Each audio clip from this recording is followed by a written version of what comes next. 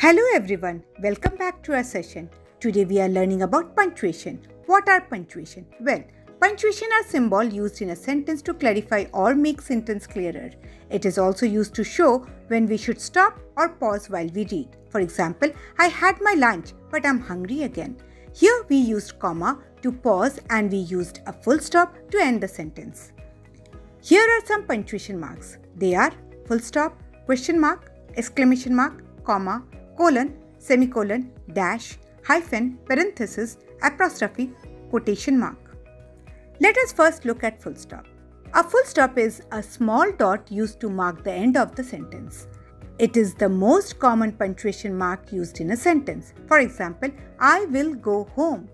A full stop is used for an abbreviation. For example, MR dot for Mr. and MRS dot for Mrs. Additionally, a full stop is used in the imperative as well as declarative sentences. For example, I am not feeling well today, declarative. Go home, imperative. Next, we have a question mark. Look at the following sentences. Where are you going? Where are you? Both of these sentences are questioning someone for information. When we do the same in writing, we put a question mark at the end of such sentences. Moreover, any sentence that contains a what, where, who, or whom is a sentence that ends with a question mark. For example, who are you? What is this object? To whom does this belong? Where are you going? Additionally, a sentence that contains a question mark is also known as an interrogative sentence. What is an exclamation mark? Well, an exclamation mark is a punctuation we use when we want to express surprise, awe, joy, anger, or shock in a sentence. We use them at the end of the sentence. For example, wow, what a beautiful house. Additionally, an exclamation mark can also be used for short sentences, also called sudden interjection. For example, hooray, wow, or oh God. Next, let us look at a comma. What is a comma? Well, a comma is a punctuation mark used to show a slight pause in the sentence. It is also used to show separate ideas and clauses. For example, I have pink, white, and yellow flowers with me. If we read this sentence out loud, we will pause after the word pink, white, and yellow to emphasize the color in the sentence. Additionally, we always use a comma before a quote, a name, or a greeting. Let's look at their examples. A comma before a quote. Example, they said, comma, he is nice. A comma after a name. Example, that girl, comma, Maya, comma, likes to play. Full stop. A comma after a greeting. Example, hello, comma, it is nice to meet you. Next, we have a colon. What is a colon? Well, a colon is a punctuation mark used to connect sentences, emphasize a word or phrase, and introduce an explanation for the first sentence. For example, I and my friends are really excited, colon, we are going to watch a movie. Here the second sentence is explaining the first sentence, connecting the two sentences as an explanation of one. Here are some more examples. They are my ideal friends, colon, sweet and kind.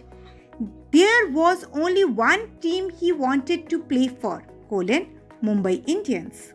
Additionally, a colon is used for lists, titles, or noun phrases. For example, bring the following, colon, a teacup, toothpaste, a brush, and a comb with you. Anand Lobo, colon, the ferocious lawyer. The novel had everything I wanted, colon, suspense and drama. Now let us look at a semicolon. What is a semicolon? Well, a semicolon is a punctuation mark that connects sentences or emphasizes them without the use of and. We use semicolon to connect two different sentences that are independent clauses but are related to each other. For example, I went to the market, semicolon, it was too crowded. This sentence could have been written as, I went to the market today and it was too crowded. The use of semicolon separates the sentences and turns it into two sentences that are related to each other.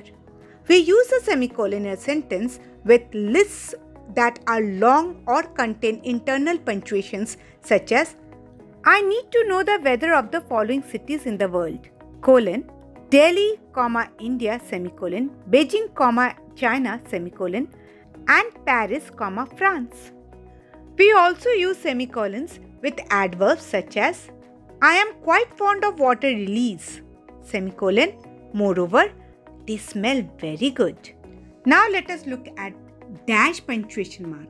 What is a dash? Well, a dash is a punctuation mark that looks like a hyphen. It is used to show a longer pause or a range of pauses longer than a comma or a semicolon, showing a break in the sentences. For example, A. The Delhi-Mumbai flight will leave by 8 am. B. The event will be organized from June 8-11. Moving on to the hyphen punctuation mark.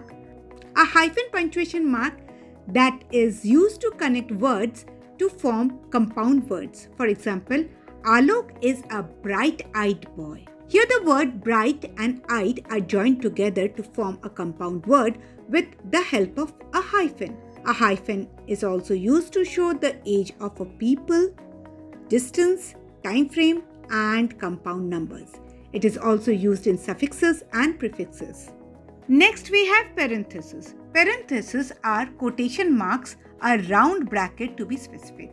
It is used to add additional information that can be removed from a sentence, and we also use it in a sentence structure to show the clauses. Let's look at the examples. I'm going to visit my grandma, my dad's mom today. I like having coffee but without milk in it. I like having coffee, main clause, but without milk in it, subordinate clause. Here in the sentence A, we can see that the parentheses have been used to show additional information. In the sentence B, I like having coffee is the main clause, whereas but without milk in it is a subordinate clause, as it cannot stand on its own as a sentence. Here the brackets are used to show the different clauses. One entire bracket to show the entire sentence and a separate bracket within to show the subordinate clause. A. I like having coffee but without milk in it. I like having coffee but without milk in it. Remember, a subordinate clause always depends on the main clause. A note: parentheses or brackets come in many types such as a square bracket, curly bracket, or angle bracket. The square bracket is used for mathematics, curly bracket for lists, and angle brackets are used for coding. Now let us look at apostrophe.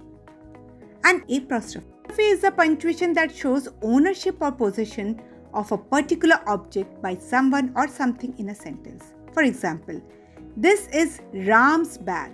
Here the apostrophe punctuation shows that Ram is the owner of the bag. A note: apostrophes marks are also used for a short form.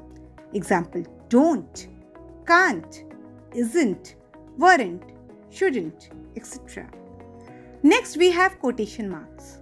Quotation marks are used to show what a person has said or is saying. It is also used to quote specific names, book titles, or specific phrases.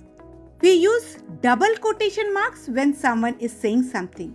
For example, Mom said, quotation mark, I cannot come with you in your school's meeting tomorrow, quotation mark closed. We use single quotation mark when we quote specific names, book titles, or specific terms. For example, my brother and his friend went to watch the single quotation mark Spider-Man single quotation mark closed movie. Hope you enjoyed this session. Thank you.